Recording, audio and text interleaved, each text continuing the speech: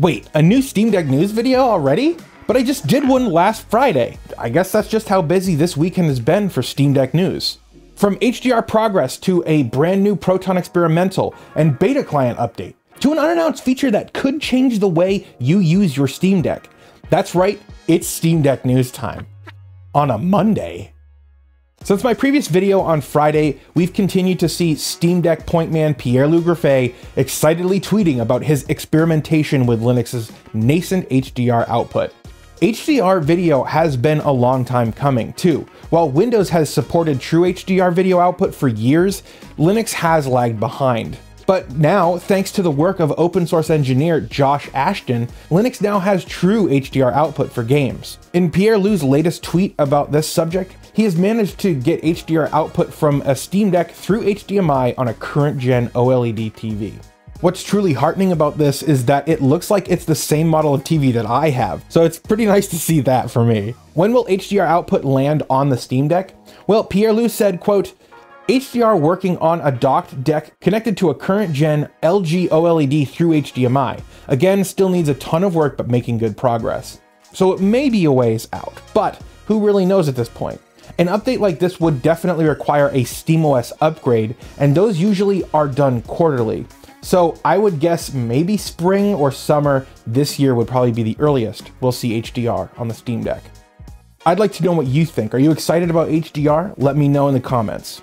Okay, this is an exciting one, guys. I'm gonna circle back to a story we've been covering since October when Pavel Jundik, the creator of the incredibly useful SteamDB site, did a little bit of digging into Steam's code. He found strings that seemed to indicate Valve is working on a peer-to-peer download system. Text like use LZMA for LAN downloads, LZMA being a compression algorithm, and peer content server. Well, Pavel tweeted out that he's uncovered more to this story on Friday morning, stating, quote, last Steam update added some strings for this. This feature allows your PC to transfer game files to and from other PCs or Steam Decks on your local network. Reducing your internet traffic while downloading or updating a game can limit to own devices, friends, or any user. Now, essentially, this would mean that you would be able to download games to your PC from Steam itself, and then if you want to download that same game later on your Steam Deck, you'd just get a copy of it from your PC rather than downloading it from Steam. And it would all be done automatically. Now, this is huge as it would solve a ton of issues. Not only would this feature be incredibly useful for anyone who has multiple PCs in their household, or people who like to play games across their PC and their Steam Deck, but it would also allow people who have a Steam Deck to go somewhere with faster internet, or maybe a connection with no data cap, download the game, and then come home and have their PC automatically download the game from their Steam Deck.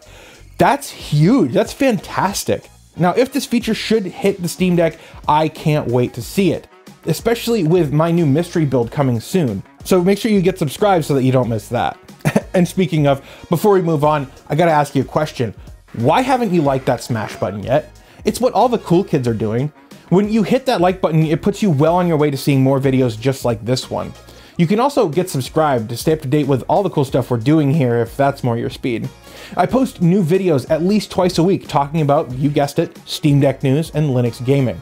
And while you're here, my girlfriend and I are also streaming every Monday through Thursday at 6 p.m. Eastern on our second channel, Gardiner Bryant Live. There's a link up here.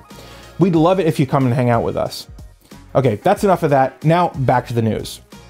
There's a new build of Proton Experimental, and it was released on January 6th with a host of new features. First, DirectX 9, 10, 11, and 12 games now all require Mesa 22 or NVIDIA 510.47 drivers or newer. This is due to a change in Vulkan shipping with these drivers. Now, there are 6 more games that are officially supported with Proton Experimental, most significantly The Witcher 3 Wild Hunt. These changes include NVAPI, which means DLSS and other features on NVIDIA graphics cards are now accessible. This includes many applications like A Plague Tale Requiem, Cyberpunk 2077, Death Stranding, Deathloop, Red Dead Redemption 2, and many, many others. This Proton Experimental build also allows Halo Infinite to now get into game, but with some graphical artifacts. There's also a new file distribution method that should save disk space for Proton downloads, which is huge on the Steam Deck's limited internal storage. And there were many other changes and fixes, including performance improvements for multiple games. But it's so great to see that Proton continues getting new updates, even though Valve is reportedly on an extended holiday break still. And speaking of things that Valve continues to update over break, a Steam Deck beta client hit the afternoon I finished my last video.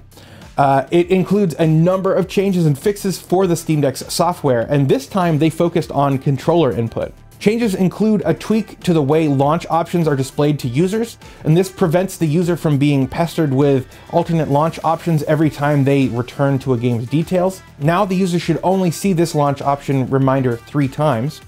Valve added an option to turn off controllers when exiting big picture mode. They implemented Steam controller dongle pairing. They added controller settings drop-downs to choose when an idle controller will turn off. They added controller support for the Thrustmaster eSwap Pro Xbox controller. They added controller settings in app properties for non-Steam games. And then for fixes, they fixed a crash with games when using Windows gaming input.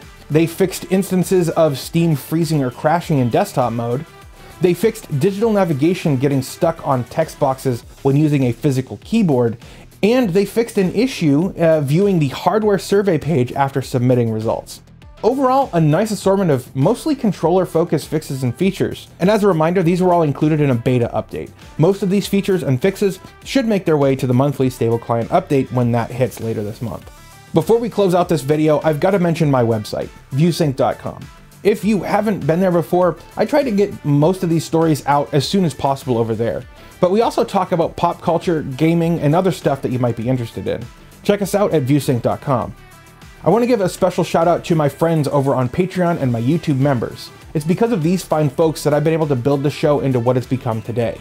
If you believe in the work that I'm doing and you want to help this show grow, you can become a patron or a YouTube member with the links below. It's all greatly appreciated. And thanks. That's going to do it for now though. Thank you so much for spending time with me today, and I'll see you guys next time.